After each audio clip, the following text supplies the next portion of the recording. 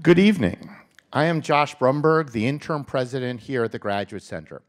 It's my great pleasure to welcome you here tonight for our spring City of Science event, Birds, A Day in the Life. As a public university, the Graduate Center and its associated Advanced Science Research Center are committed to the idea that our scholarship has a role in advancing the public good. Before touching on tonight's event, as many of you know, we are a national leader in graduate education at the master's and especially the doctoral levels. We are the home of innovative research and creative works of Nobel, Guggenheim, and Pulitzer Prize winners. We are one of the largest PhD granting institutions in the country, and we are especially proud to rank among the country's top 10 institutions in awarding doctorates to students from underrepresented groups. I am confident in saying that no other graduate school in the country takes more seriously its public responsibilities or its mission to advance knowledge for the public good. We are not only a place dedicated to advanced education and research, it is also a laboratory of idea, which delivers the finest research and scholarship to and far beyond the 5 boroughs. Each year, our doctoral students teach more than 130,000 undergraduates at the City University of New York, bringing the very best research and learning from the seminar room into the classroom. I hope that you will make a habit of attending our public programs, lectures, and events so you can truly be part of the City of Science. Now it's my distinct pleasure to introduce tonight's panelists. First, to my far left is Professor Orie Shafer, who is a member of the Neuroscience Initiative at the Advanced Science Research Center and a member of our biology PhD program, and a chronobiologist, and you'll learn what that is by the end of the night, whose research utilizes the fruit fly to study circadian rhythms. And I am joined in the middle by Dr. Mark Hauber, who is the Executive Director of the Advanced Science Research Center and an expert on parasitology in birds, and the author of the recently released Bird Day, which we are celebrating tonight. Before we start, a few ground rules. I will be leading our panel and discussion for the first part of tonight's program, and then towards the end, I will open it up to questions from you, the audience. And please, when you do ask a question, wait until you're holding the microphone and speak into the microphone so our audience on Zoom can hear your questions as well. All right. Starting it off. All right. Mark, what made you decide to write a book? That's a great question. I wrote a book about 10 years ago called The Book of Eggs. And it was, a crazy experience. I spent 6 months at my really pretty table that was made out of pieces of the Brooklyn Bridge, writing 140,000 words. And so, 10 years later, you sort of have the bug in you and say like, oh, I should write another book. And this time, I wrote a little book. But it was, the idea that I really wanted to write about, what do birds do all day long?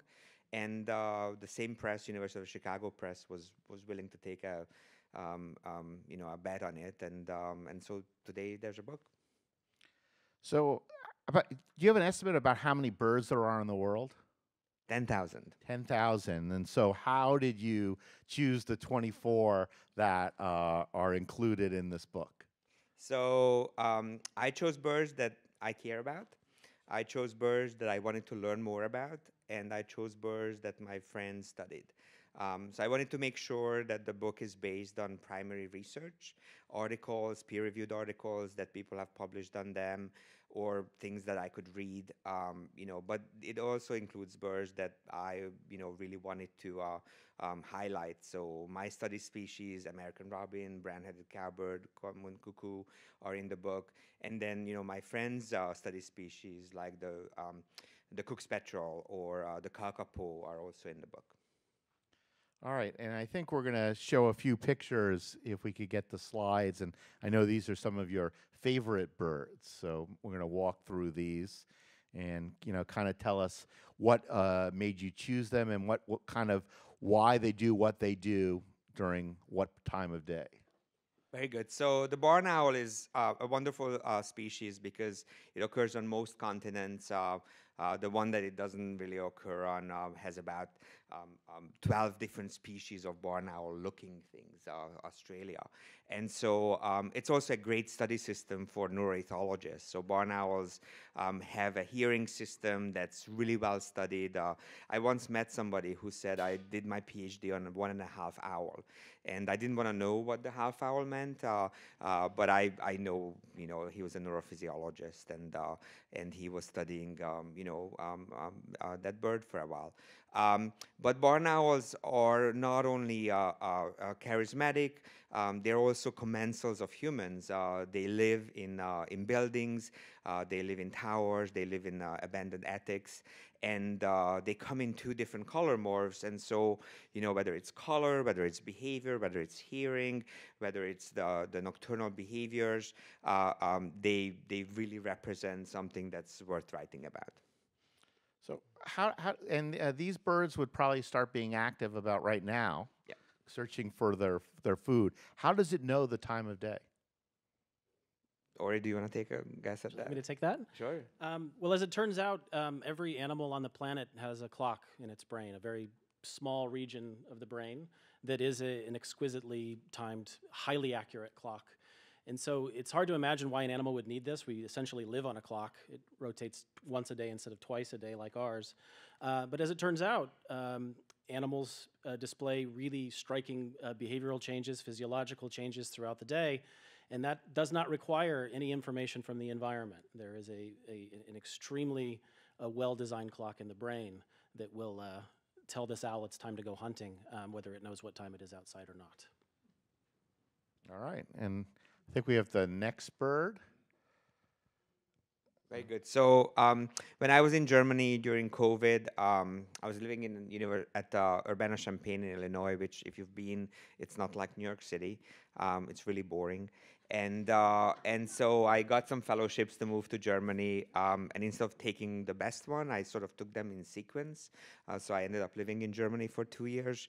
And one time it was January, and I was, it was like 7 o'clock in the morning, pitch dark in Bremen, and there was a European robin singing, right over the street light that was still illuminated because, in Bremen at 7 o'clock in the morning in January, it's still dark, and so it really caught me because, we know that robins sing at night, in urban places. We know nightingales do it on their own, and there's a nightingale chapter actually in the book. But this robin singing next to the light was something that caught my attention. It was also freezing cold, and so, you wonder, if your gonads are not developed, what makes you sing at that point of the year?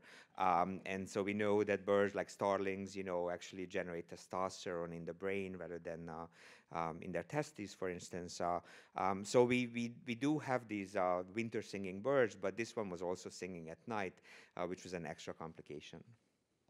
So that brings up another issue. Orie already commented that birds can tell the time of day, but also what you were just saying, they also can tell the season. So, and that elicits some behavior. Some will fly south in the winter.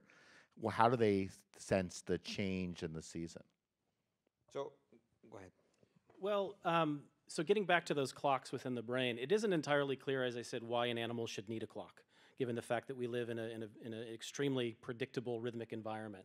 The world itself really presents a pretty good timepiece. The original idea for why these clocks exist was not actually to explain daily rhythms and behavior. The original hypothesis, named after Erwin Buning, called the Buning hypothesis, was actually designed to explain seasonality, particularly in flowers, but it also counts for photoperiodic animals. So an animal may hibernate in the winter and have to prepare for that. And one of the main cues for when winter is coming is day length. If the days are getting shorter and shorter and shorter, and that animal can measure time, it can prepare for these radically different seasons. And so the idea is, in order to actually measure day length and keep track of day length, one needs a clock. And so the original idea for why these clocks are adaptive in an evolutionary sense was it gave the animal, the plant, the ability to measure time, to measure day length, and reckon whether summer or winter is coming. Now, both these birds, Mark, you made the point the owl is found on virtually every continent but Australia. This is a European robin, but obviously we have robins here in America. Do they behave similarly, whether to sensing time or their singing or their behaviors, or do the Europeans act differently than the Americans, like, Right, people do? They certainly do, because the American robin is not really a robin; it's a thrush, right? Turdus migratorius. So their closest relatives are European blackbirds, song thrush, the redwing, which is not to be confused with the red-winged blackbird. And so I had a job actually in New Zealand where Europeans introduced their favorite species, because why should you look at native New Zealand birds when you can have a European blackbird, or a chaffinch, right? Or hedgehogs if you're a mammal person. And so we actually compared the breeding behaviors of blackbirds in Europe versus New Zealand, and they have fewer eggs in New Zealand. It's well known that southern hemisphere birds in general have fewer eggs in the nest than northern hemisphere birds, but even an introduced species, evolved over 150 generations of living in New Zealand to have fewer eggs in the clutch. And so the birds are actually doing different things. In New Zealand, nobody preys on the adult robins or adult blackbirds, because the predators are gone extinct too. But there are rats. People brought rats with them, and the rats eat the eggs. And so what happens is, life history-wise, the birds pay very little attention to every nest. They lay few eggs, but what happens is they live forever, and so they can lay another egg, another nest, and another nest, and another nest full of eggs. And so they change their life history. They change their investment into a clutch of eggs based on whether that nest is going to be surviving or not. So depending where these birds are, they are doing very different things, and introductions are sort of nature's perverse experiments, or humanity's perverse experiments, to be honest, to see what happens when you translocate a species to another continent. All right, and I think we have one more example. Oh yeah. So this is the cover of the book, an original picture I can't afford, because the wonderful illustrator Tony Angal is selling it for so much. But if you have the funds, please buy it from him. I have the minor chapter at home. I just arrived the other day. This is a classic image. I wanted to write about the secretary bird, which is an African hawk species, because it kicks snakes to death. And that alone, it's a current biology paper by Steve Portugal and his collaborators, but that alone is worth a chapter, if not a whole book, if not a whole New York Times article. And so we were actually able to afford to paint the eye-ring of the secretary bird orange on the cover of the book. And so if you see it, it actually comes in 3 colors. But this bird also brings up some conservation concerns. So this is an African savanna species, and it's getting so hot through global change, even in the savanna, that the breeding success of the birds is going down. The chicks are not able to make it. They are literally boiling to death. They are dehydrated at the nest. And so even in some of the hottest habitats in the world, global change is causing the birds to have depressed reproductive success. And so that's the other angle that I cover in the book. So these 3 birds are active in different times of the day. Do you have any thoughts about why this bird is active? I think it's a daytime bird. The owl is a much more of an evening bird. Is it, it's like a chicken or egg problem, but, to forgive the pun. Why does a bird, go into that niche in the day? Yeah, with the secretary bird, they are snake specialists, right? And so the snakes are out in the middle of the day, when heat is there, and so they can they are poikilothermic, so they need the heat to be able to move around, and so the bird is active during that part of the day. In fact, it was actually kind of hard to find species that did something interesting in the middle of the day, because if you're a birder, you go out at 5 a.m. and there's morning chorus or dawn chorus. You go out at night and all the dust birds are coming out, and then you're out there at 10 and really nothing is happening. And so, some people who actually, read through the book, they were like, well, why is Mark talking about a duck sleeping in the middle of the day? Because, that's what they do. They sort of take a nap and then, they become active again in the afternoon. The robin is sort of the outlier in the sense that it's a daytime bird, except it also sings into the night when there's artificial illumination. And then, the owl is a mammalian predator, right? And most mammals, most rodents are nocturnal, which makes them, not so great as a model for studying human behavior because we're diurnal. At the same time, they're mammals, so their genome is more similar to ours. And that's my, biomedical argument for why we should study birds. But if you're a mammalian predator, you need to be active at night. And when birds are active at this different time of day, you said, the duck was sleeping during the day. Do all, I would like to take a nap during the day. Do all the birds take naps, or do some just active, then go to sleep? And what determines that? If you're a birder, a lot of birds are just, sort of taking it easy. Maybe the insects are not as active, or other predators are out there. These ducks are a good example because they are, still being preyed on in the middle of the day. So they go to sleep with half of their brain. One of their eyelids is open, the other one is closed, and so half of their brain is asleep while the other one is looking out for predators, or bumping into neighbors, or looking at potential mates and things like that.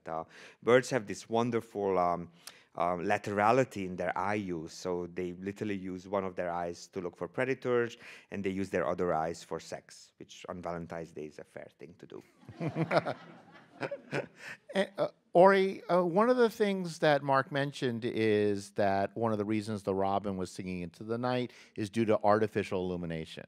So over the last probably 200 years with even last 150 years with the birth of electrification, how has that impacted circadian rhythms? It's been an extremely recent and profound insult to the living world. So as recently as 1950, only about 50% of the households in the United States were electrified. It's only about half the households as recently as 1950 had access to electric light. Ancestrally, all animals, including human beings, evolved with a clear indication from the environment what time it was. Our days were very, very bright. So even a fairly bright-seeming cubicle during the day is a couple log units less light than we would get even on a cloudy day outside. So we're getting a lot less light at night, and we're getting a lot less light during the day, and we're getting a lot more light at night. So, cheap electric light bulbs are one thing, but the devices are another. And so basically we used to have this very, very high amplitude clock-like oscillation between a very, very bright day and a very dark night.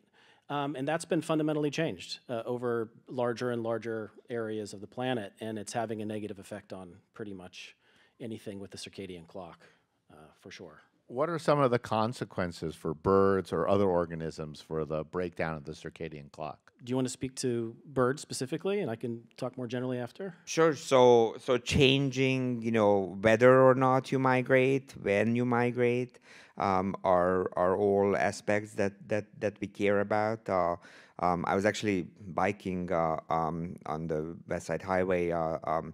Well, not on the highway, but on the bike track the other day, and people were sort of taking pictures of something, and then I heard a mockingbird singing in the middle of February in New York City, which would have never happened decades ago, and so I stopped, of course, and was listening to the mockingbird for a while. But in Europe, there's really clear examples of things stopping to migrate, whether and we know that migration is driven by light cycles, not necessarily by temperature, and so short distance migrants are more amenable to change their migratory behavior, which if you read the book, you know that I love brood parasites like common cuckoos, which are long distance migrants. And so when the cuckoos come back, by that time the short distance migrants have already started breeding, and so the cuckoos don't have a nest to lay their eggs in. And so you have further decline of long distance migrants because of this mismatch between migratory times. And speaking more generally, so a fundamental feature or a characteristic of a circadian, so the word circadian comes from about a day. It means almost a day. And so a defining feature is if you look at, say, perch hopping rhythms of a bird, and you bring that bird into the lab, and you put that bird under constant dim light. So there's no temporal cue. There's no lights on, lights off to tell the bird what time it is. It will continue to have a daily rhythm in its perch hopping rhythm, a very clear rhythm. There's clearly a day for that bird when they're hopping on the perch, and a night when it's sleeping. But if you look at the actual timing of that rhythm without the cues from the environment, it's slightly different than 24 hours. So many birds have circadian rhythms that run, say, at 23.5 hours per day, per internal day, instead of 24.0 hours of the solar day. And so what that means is that if you have a circadian clock that is precise but inaccurate, it runs too fast or too slow, we rely on light to reset those clocks, and light is the most potent way to reset those clocks. And so this is really working havoc on our schedules, something we call chronotype. You mentioned your chronotype and your graduate students' chronotype in the book. So when we like to get up in the morning and when we like to go to bed, as it turns out, we're all becoming later and later and later types as the years pass, and that's because our light environment is getting really bad at telling our clocks what time it is. And so all of these interesting rhythms, so the secretary bird knowing when to go out and kick those snakes to death, that's a product of the circadian clock telling it to get ready to do that. Well, that rhythm is not going to be what we call entrained as well if that bird is exposed to artificial light at night, and that's going to fundamentally change its daily timing and possibly do so to the detriment of that species. Yeah, we see in humans that people that are night owls or morning people, and so there's variety within an individual species. Is there a variety like that within birds, or is that something unique to humans? I don't know. That, as a scientist, you have to say, I don't know when you don't know, or when nobody knows. And so, I think if you have, like pets, that they adapt to some of your timetables. And so, if you were comparing, a cockatiel in somebody who's a morning person versus somebody who's a night person, they probably have a different rhythm. So I would think it's out there. But, I have a chapter on the dawn chorus, and it's important for everybody to participate in the dawn chorus because the females are listening. And so, if you're a male and you're not participating in the dawn chorus, you're going to miss out on some opportunities. It's also the time when there's perhaps less environmental noise, through wind or through, other animals working in the, or vocalizing in the habitat. So, I think that sometimes are important. Cowbirds actually make use of the consistency of their hosts, laying their eggs maybe 10 minutes after sunrise, and the cowbird comes in about 5 to 10 minutes before sunrise. And it's important for the cowbird to sneak in her egg before the host does, because if the host sees the cowbird, she will abandon the nest or beat up the cowbird. And so, those cowbirds have to have, a very precise timing. It also tells you that the cowbird has to remember from the previous day where the nest is, because it's pitch dark when she's coming to find it, or it's pitch dark when she's flying into the forest and looking for a nest. So in fact, female cowbirds have large hippocampal volumes, which is the brain area responsible for spatial memory. And so the timing of the egg laying and the spatial memory work hand in hand. So you mentioned this this question of whether this chronotype issue holds for animals as well as human beings, and the human system is actually quite instructive here. So the vast majority of us have a chronotype, a timing that actually does not fit anymore with school and work times. The majority of us do not have a clock that allows us to get the 8 hours of sleep that we need every night to be up by school and work start times. So as I said, human chronotypes are getting later and later and later, and that corresponds with spending less and less time outside, more and more time inside under artificial light. Well, Kenneth Wright did a wonderful study with human beings where he looked at human beings in a city, and they had the full range of human chronotypes. There were early types and middle types and late types. And so then he did the experiment and he took them all camping for a week.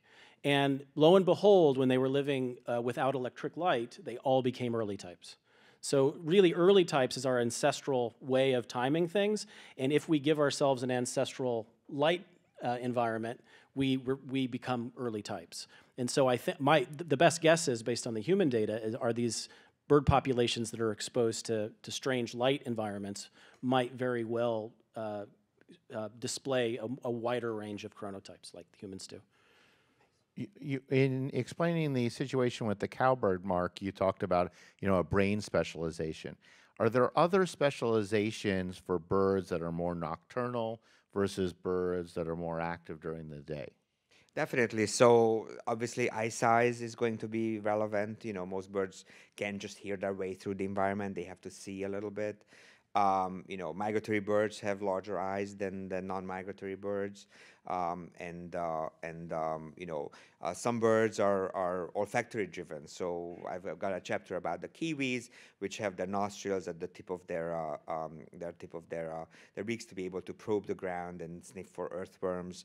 And so their olfactory bulb is much larger than, for instance, a chickadee's olfactory bulb. The funny thing is that the chickadee relatives, such as blue tits in Europe, are still using their olfactory system. So we think of brain area as sort of an indicator of functionality, but even a tiny little bit of a brain area can still do a lot of function. And so if you walk away with nothing but knowing that birds can smell from this lecture, I've done my job. But they, there are obviously, hearing specialists, song centers. So, we know it from Canary, from Fernando Nautenbaum's work at Rockefeller University, and a lot of other people working. So canaries and other seasonal singers grow their brain areas that are responsible for singing, the HVC, for instance. Actually, Michael is a specialist now. He's at NYU, sitting in the front row here. So these brain areas, are responsible for singing. And when the bird is practicing its next season songs, the neurons are forming all kinds of connections. And when the song sets, the brain area shrinks a little bit to save some energy. Brain is expensive energetically, and singing is expensive energetically. And so these areas that have to do with acoustics, with vision, with olfaction, with hearing are all important for birds. All right. One other question about birds and training to the time is, what happens when things go awry? There's been examples of natural experiments. A few years ago, there was some massive volcanoes in Iceland, which created a gray plume across Europe, which undoubtedly affected some sort of, the light coming in and affected the weather. Did that affect the behavior of birds or other animals?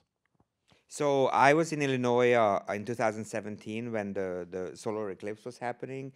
You guys didn't quite get the full effect here, but we drove 4 hours to southern Illinois, which is still the same state. And the solar eclipse was complete. You haven't driven to Buffalo. We can do 9 hours and stay in the state. That's true. I have driven, and it was a snowstorm, and the PTSD has set in. But there I was, total eclipse, and the starlings went to roost, and the nighthawks came out at 4 o'clock in the afternoon. So it wasn't terrible because the solar eclipse lasted, 2 minutes, and then the nighthawks all went back, to roost on the building tops. But you can see how, the light cues were so important, overriding some of the other, internal clocks in this particular case. But I think light pollution is definitely a major factor, and then how it interacts with the migratory times, and this connects with temperature regimes, for instance, could be a major cause of mortality. Are there any examples, you made the point, the barn owl is a nocturnal animal because that's when its food is there, the small rodents it preys on.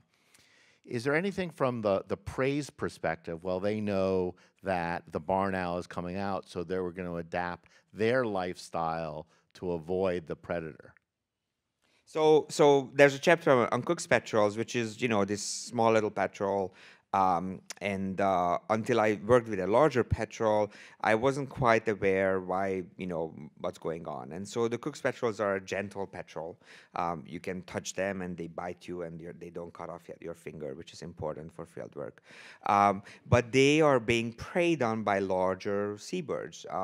And so they actually end up using, they are active during the day. They are out there at the sea foraging, but they come to land only under darkness because they want to avoid the larger seabirds picking them up, or the hawks and the eagles picking them off, because they are terrible on land. They crash through the trees, and they can barely walk and then sniff their way to their nest. But they do it only at night because they are so vulnerable to predation. So even a bird prey itself is going to change its behavior when it's unable to run away or take flight. Imagine that you're in a mature forest in New Zealand, and you crash through the canopy to land on the ground. You actually have to climb back onto the trees to be able to take off flight again. But you typically live on an island with no rats and no mammalian predators, and so it's the other avian predators you're trying to escape. And how about other animals? Orie, do you have any thoughts on that? Do other animals intentionally change their circadian rhythms to give themselves an evolutionary advantage? Absolutely. So the clock is an amazingly powerful orchestrator of our lives, but all animals and most organisms will throw that out when necessary. So, for example, if you haven't had enough to eat, so if you are starving in the wild, you will throw out that sleep-wake cycle in order to find food. In addition, you do find that many animals are able to switch their temporal niche to take advantage of opportunities. So if food is only available at a specific time of the day during which you do not normally eat, the animal will very rapidly employ their clock to anticipate that new reality to get that food when it's there.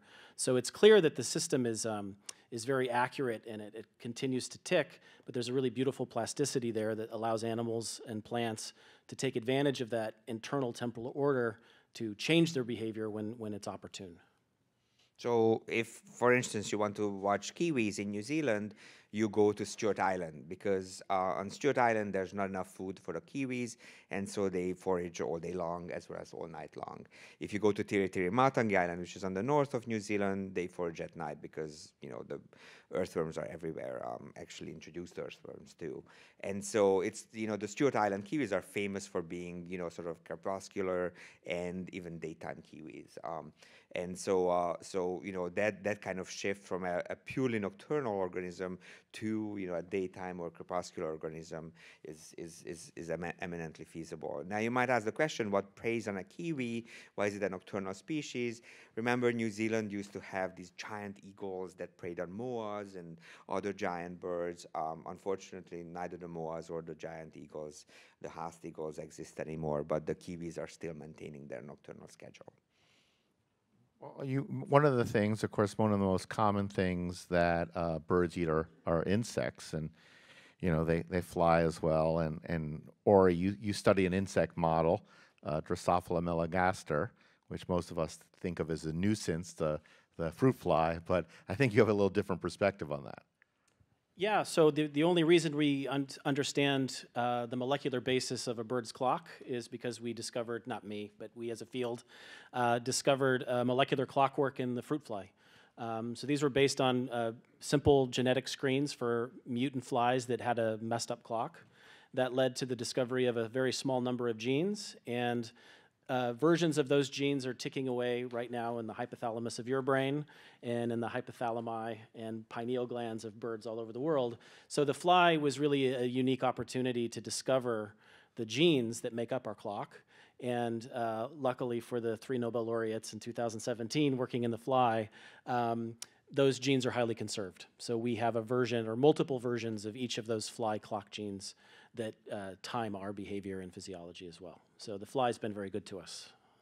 So the mechanisms that govern our entrainment to light are very similar, whether we're talking about flies, we're talking about birds, or we're talking about mammalians? Actually, it's actually birds and flies and birds and bees are much more alike than birds and mammals. So we are all descendants of nocturnal mammals. So there was this, what we call the nocturnal bottleneck, that all existing mammals evolved from nocturnal mammals. And so that makes us very different in some important ways from birds. So for example,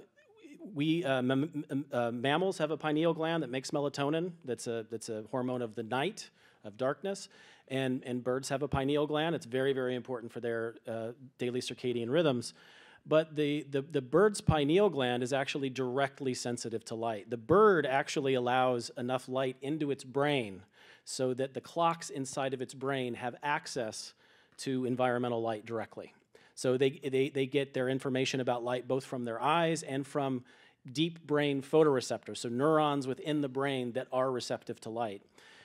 Because we went through a nocturnal bottleneck as mammals, we lost all of the extraocular, all the non-eye light input we lost. So we as mammals rely completely on the retina to know what time it is outside with regard to light. So there's a real fundamental difference between birds and mammals that way, and the birds are very fascinating in that they let the light into the brain, and we don't. What happens in blinded individuals, whether humans or I know there's some certain blinded amphibian and fish species? Yes, so the amphibians undoubtedly do just fine without their eyes because they have these other photoreceptors like birds do.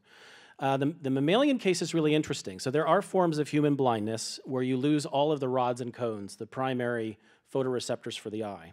Surprisingly, you can be completely blind due to the loss of those rods and cones, but still your clock is able, in an eye-dependent way, to know what time it is outside based on the light. And that's because, so everything your brain knows about what your eye sees are relayed by a very specific kind of neuron called a retinal ganglion cell.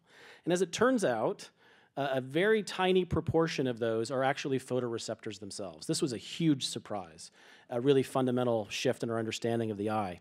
So if you lack all retinal tissue, then you what we call free run. You show that non-24-hour, you come in and out of phase with the world. If you have the retinal ganglion cells, even though you don't have rods and cones, you can still synchronize your clock pretty well.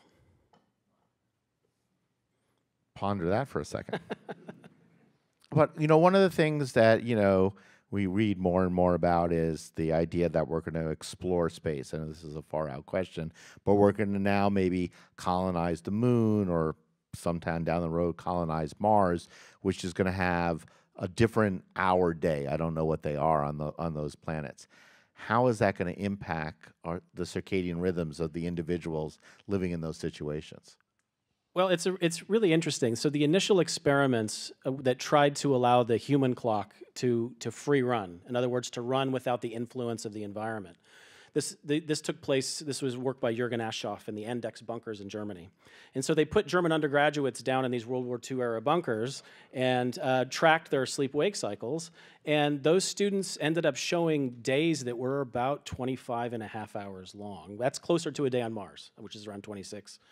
Now, as it turns out, we know that the human clock is not quite that slow. This was a product of both the slow clock and the students' use of the lights. But the fact of the matter is we'd be fine on Mars. Our clock, we know, can entrain to a 26-hour day. that's not too far. So the clock is, because of its sensitivity to light and other cues, you can push it to 23, 25, 26, but there are limits. So it will depend completely on what that planet's periodicity is and whether or not our clock can grab onto that cycle. I mean, we've all experienced jet lag when we go from place A to place B. Birds, as you mentioned before, Mark, go for very long migratory journeys. Do they experience something similar, or are they immune to jet lag? You asked the second question, to which my answer is I don't know. I mean, we didn't do this ahead of time. A bird, like imagine you're leaving from Alaska, right? You're a bar-tailed godwit, and you're flying straight to New Zealand in 7 days. No stopping, right? And you go from, the end of the summer to the, end of the spring in New Zealand, and the time period is different. You have to fly through because bar-tailed godwits are not landing on the ocean and, refueling or anything like that. They fly direct.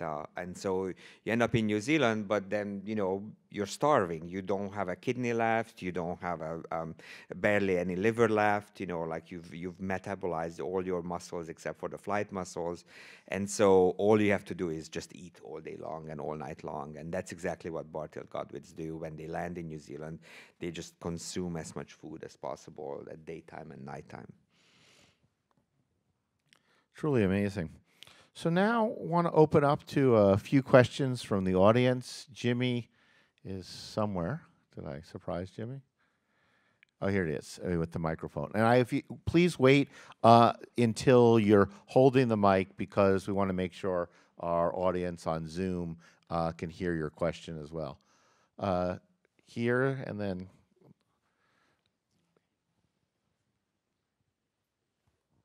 Hi. I think we're all familiar with the fact that just before an earthquake event, you start hearing dogs barking, maybe cows mooing. Does something similar happen with birds? Are they aware of things that are happening underground? We think that birds can hear probably infrasound, and so I think if there's vibratory signals, they could probably pick some of that up. My own PhD advisor worked on celestial navigation in migratory birds, but we know that polarized light matters, sound matters, of course, memory of geographic features matters, olfaction matters in pigeons in Italy, but not in Ithaca, New York. Don't ask me why. And so I think, that there is definitely cues that the birds can pick up, along the way. And so I think the images I'm thinking about is large flocks of birds taking off as, some geographic or geologic event is happening. Right in front there, and then we'll go to the other side.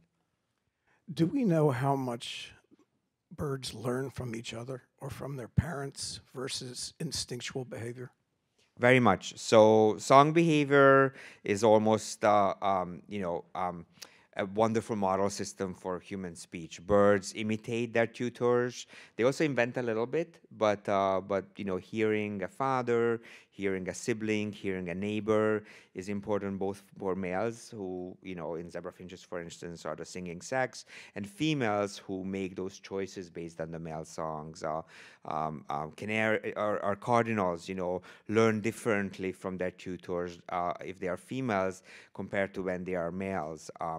Birds can learn about the identity of cuckoos and the color of cuckoo morphs from their neighbors. So birds learn a lot socially. In fact, social learning and socially mediated learning is the next hottest thing in bird research. So we are, my PhD advisor, one of my PhD advisors, Steve Allen, used to say, assume that birds know everything that you know as a scientist, and that should be the beginning of your investigation. And so I really live by that because, we often say, oh, birds invented something, or birds were able to open the trash cans in New Zealand or, in Sydney. And, those are just natural things that the birds apply to artificial stimuli. They are opening, strange nuts and fruits, that have hard coverings. It's not surprising that, they can also open things that are made of plastic. And so they're terribly inventive, but they're also terribly imitative. And so the answer is definitely yes.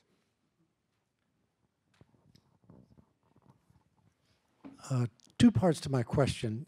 You mentioned that obviously light is a way that really sort of messes up our circadian rhythms. I know that sound is also, in modern world, is a huge factor with industrial noise. Maybe could you comment on how sound is being understood as sort of disrupting our world in addition to the light changes? The second part of my question is, I know, Mark, you've talked a lot about some of the architecture of how tall buildings are really difficult for birds to navigate with, and even the World Trade Center has a huge number of birds that fly into it and are killed on a daily basis. Can you give advice to any of the architects in the room as to things we could do to mitigate those behaviors? So a couple of things, and I'll also yield to Orie. So noise is, of course, an incredible aspect of our environment, and we know that birds that live near streams sing at different tunes than birds that don't live near streams, waterfalls, and of course urban noise. There's a really famous early 2000 paper on great tits, which are chickadee relatives in Europe, singing at a higher pitch in Amsterdam than in rural Netherlands, if there's such a thing as rural Netherlands. So, they elevated their songs about half a kilohertz or something like that. How do you make this into an experiment? Well, you wait for a pandemic. And so there's a famous science paper from the San Francisco region to show that, when people stopped driving on the streets and public transportation stopped functioning, the birds were singing at lower pitch because the urban noise was not drowning out their songs. My favorite example, and I just thought about it, is Tempelhof, not Tempelhof, Tegel Airport in Berlin. So people collected data on the airport, near the airport and far away from the airport, and published it in a second level journal that the birds near the airport sang at different times of the day when the planes weren't flying. Now, Tegel Airport was shut down in favor of a terrible airport in the south of Berlin, and the birds are now singing all day long, and they're singing at lower pitch. And that paper made it into the bigger journal because, this was a quasi-experiment. Regarding the architecture, we now obviously, have a bird-safe window requirement in New York City, and it's it's a lot of barring on the windows that need to be done. But I think the most important thing is turning off the light at night. So your office should when you leave the office, the light should automatically turn off after 20 minutes of no movement or something like that, and then the birds will not be flying towards the buildings as well. In terms of environmental sound, you can use sound to entrain a circadian clock if there's no other cues around, but the circadian system in an environment that has light and temperature changes wouldn't be too influenced by the increase in sound, but it's certainly conspiring. A lot of sound at night is certainly further deteriorating our sleep. So one of the main problems with clocks in a modern world is we're not able to sleep as long as we need to be up for the social clock the next day. So that plus noise at night is certainly not a good combination for the quality and duration of our sleep. I had a question about kind of like the IQ of birds. Is there some birds are smarter, a lot smarter, significantly smarter than others? And how do they show that? Yeah, so I have a colleague who, so everybody studies corvids, right, for intelligence, crows and magpies, and of course parrots. Kias in New Zealand are famous,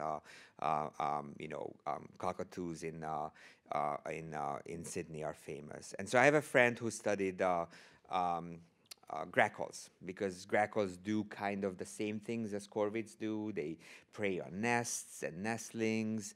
They look like corvids. They take up the niche of a corvid, perhaps. Grackles are not smart. You know, this was an entirely failed research program. You know, they just can't solve anything. You know, you give them the string test, they can't pull it up. You give them, you know, some sort of a puzzle, they can't solve it. I felt terrible. You know, I really wanted grackles to be both, you know, habitat-wise and cognitively convergent with the corvids, but they are not. What are smart are starlings, for instance. And so the miners that I mentioned earlier are invasive species on every continent, from, you know, from the Pacific to New Zealand to Hawaii to now they are in Florida. And we had a grant to study them there and in Israel. And so the birds that are at the front of the invasion front are actually much faster in solving puzzle boxes than the birds at the beginning of the invasion, which was the Tel Aviv Zoo. And, you know, you don't need to figure out what happened. The cage opened and the birds flew off, or compared to their native ranges in South Central Asia. And so the birds that are exploring new habitat are also better able to explore new foods. You know, they're less neophobic. You can give them different colored food items, and they'll peck on them, which makes sense. And so, in fact, I compared miners in a preliminary study and grackles, and the miners were just, you know, all over the place. They just wanted to explore everything, and the grackles were very conservative. So you know, you have to pick your species, and you have to pick the context. Cowbirds are very good at finding nests, but they are not terribly good at spatial skills in the lab, which is too bad because we wanted to study their spatial skills. You know, birds are really good at telling individuals apart between their neighbors and their non-neighbors. The deer enemy effect, for instance. You know, but they are you know, they're very good at telling colors apart. But not necessarily in a cognitive task. But they can tell, you know, a brighter, you know, fruit item or a brighter flower apart from a duller one or a less ripe fruit item, for instance.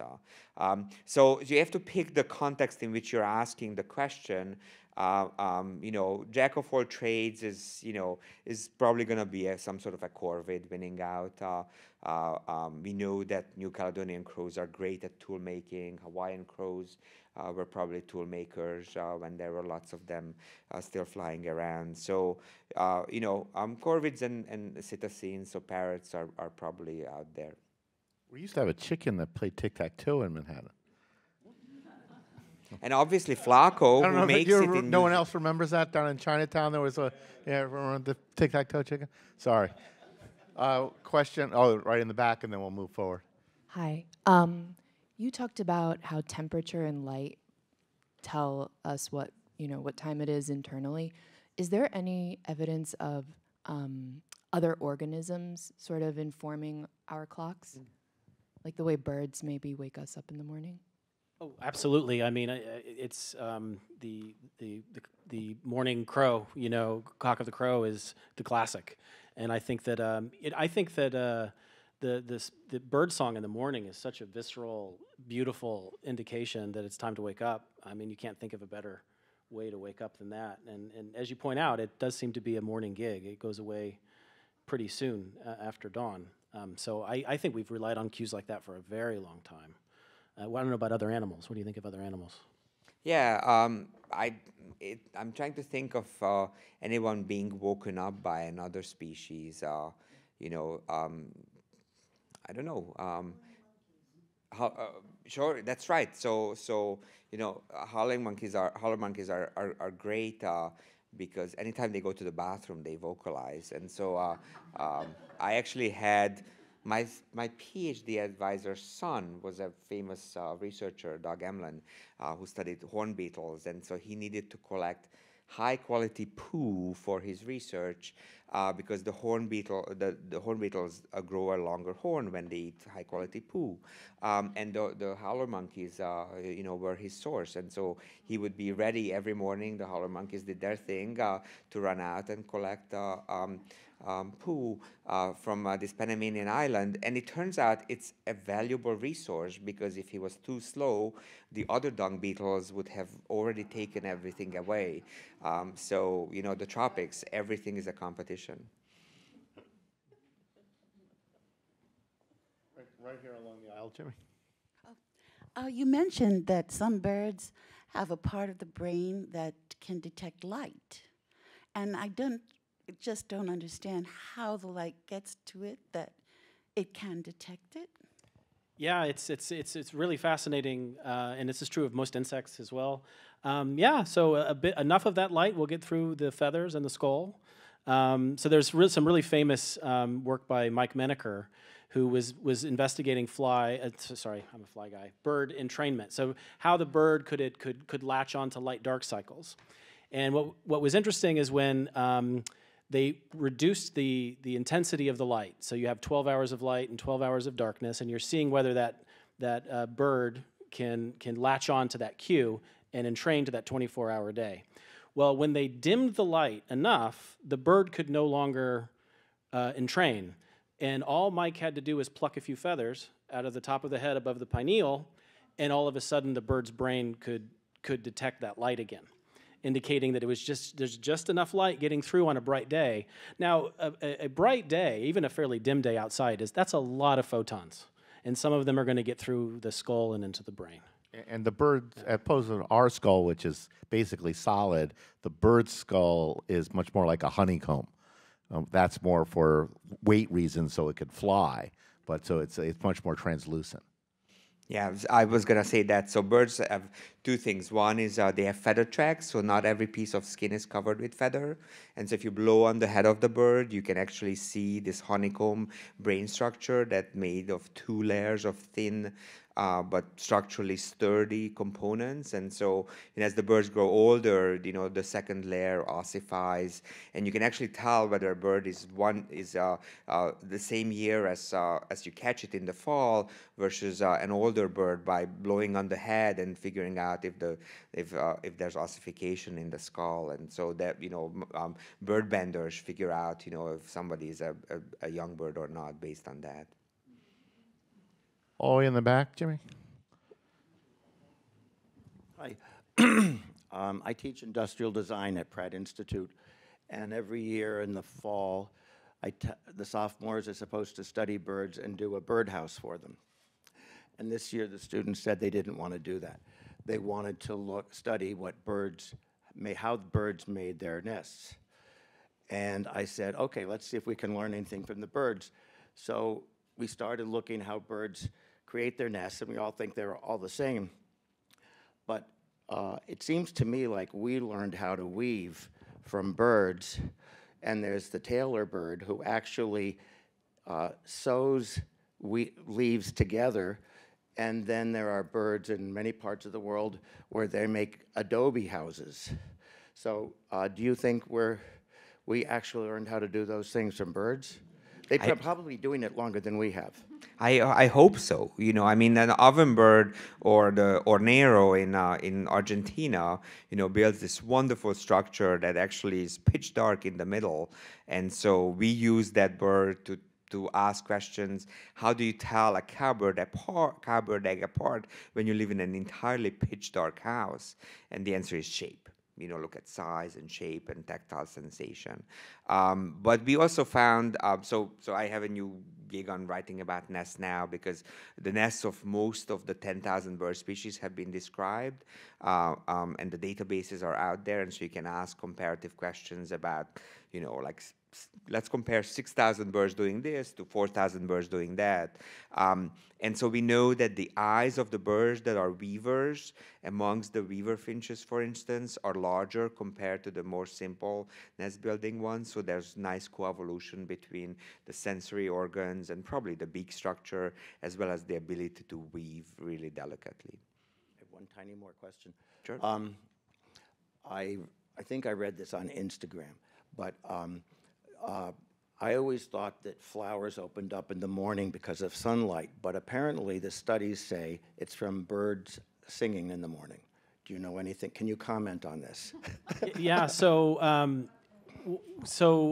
it really depends from species to species. And so, the flowers come from such a diverse array of plants that plants have very different approaches to this. So we really, arguably, the field of chronobiology, the study of biological time, started with plants. And so it was the realization that plants undergo these leaf movements. They were actually called sleep movements at the time, that they kind of droop down at night and they kind of stand at attention during the day, and that flowers open and close at specific times.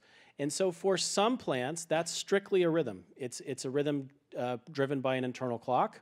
Others are responding directly to the sunlight. And others it's some combination of the two. And it would not surprise me at all if some species of flowers have found different cues to open up at the appropriate time. So Carl Linnaeus, how do you say it? Linnaeus? He actually invented something called the flower clock. So you can find a species of flower that opens at a specific hour of the day, much like the birds that Mark wrote about. And so he had envisioned a garden a circular garden that you could plant, so you could look at it and see which flowers were open and thereby detect what time it was. Unfortunately, they don't all flower in the same season, so it never would have worked out. Yeah. But there was a special article of behavior ecology, which is typically about animals, about auditory perception in plants, and so it's not that far of the deep end for sure. Up here, right. Can you describe some of the methods that you used to derive your information and reach your conclusions in writing your book? Sure thing. So, for the birds that I studied, I sort of wrote a bunch of papers on them, and I tried to summarize the information. The birds I didn't study, like the secretary bird. I went to the original literature, so primary literature like Current Biology that had a really nice cover article about the secretary bird's kinematics of kicking.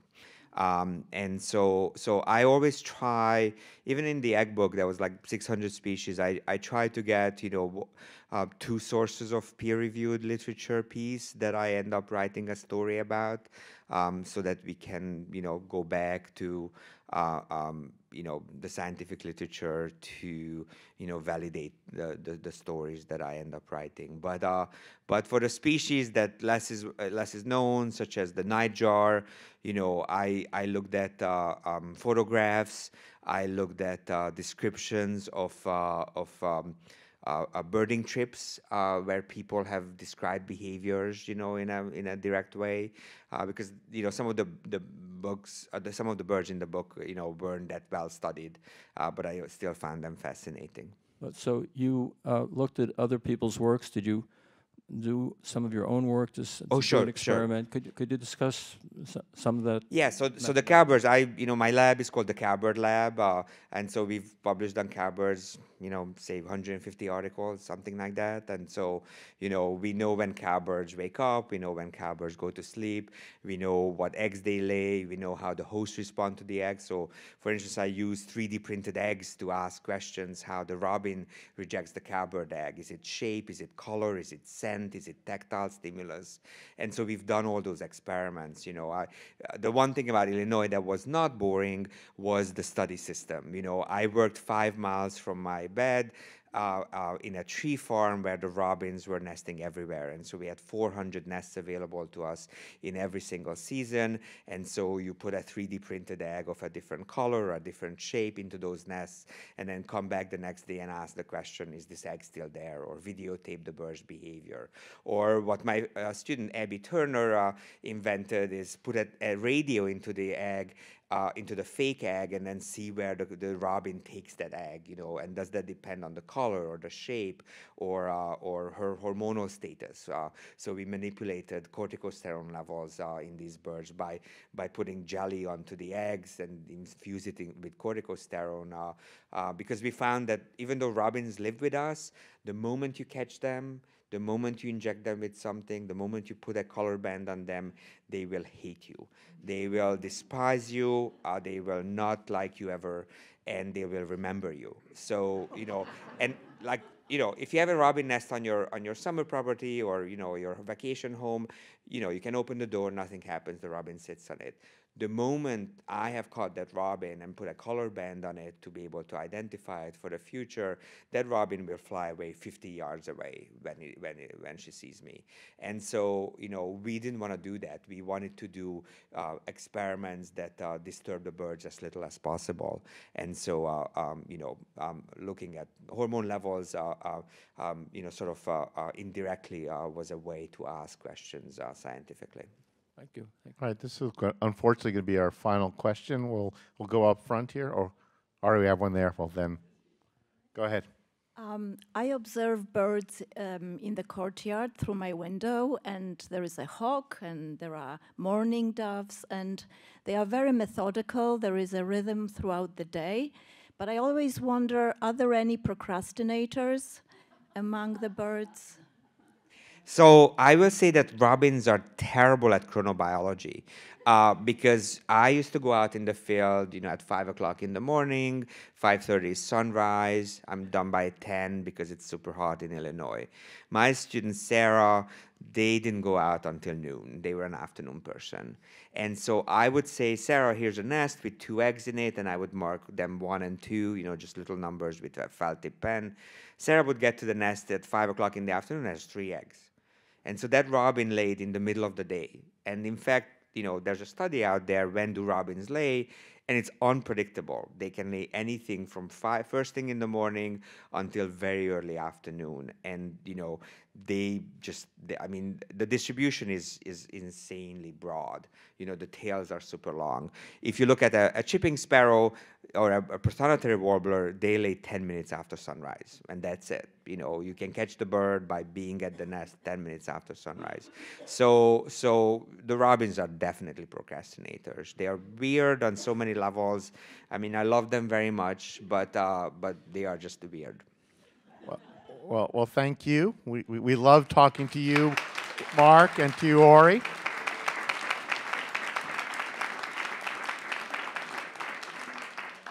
We hope you enjoyed your Valentine's Day with us, and we hope that you spend some other evenings with us this semester when we really span the disciplines from Lou Reed to modern economics and everything in between. So we hope you join us again in our public programs. Thank you and good night.